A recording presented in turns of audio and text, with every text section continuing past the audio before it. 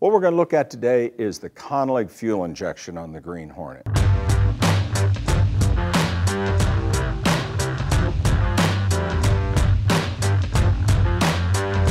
The tricky part is finding the proper location for all these 50-year-old components, including the Conelec computer. The Conelec has three major components: the throttle body, the injectors, and the computer that runs the system. When the Green Hornet was a prototype, they were making adjustments on the fly. So the computer would have been in an accessible location in the cabin. The computer will sit inside the car, but there are some concerns when installing it. First, driver interference. We worry about clearance. Second, accessibility. This right here will be about flush with this, which puts the front of that console all the way against that blower motor.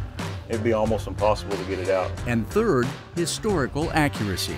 What would the Shelby team have done? It makes more sense since it was a test car. They were constantly changing things on the car.